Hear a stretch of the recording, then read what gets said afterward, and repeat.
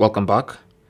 I'll be showing you how to block all calls from unknown callers or unknown numbers on your Android phone.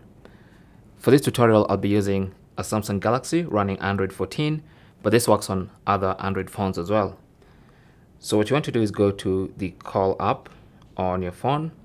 For this Samsung, make sure you're on the keypad and then tap on the three-dot menu button in the top right corner and then select Settings.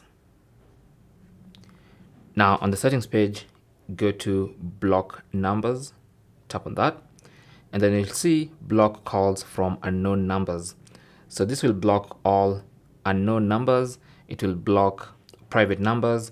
Anybody who is not known will be blocked. Okay, so you can enable that, and now you can be sure only people you know will be calling you on your phone.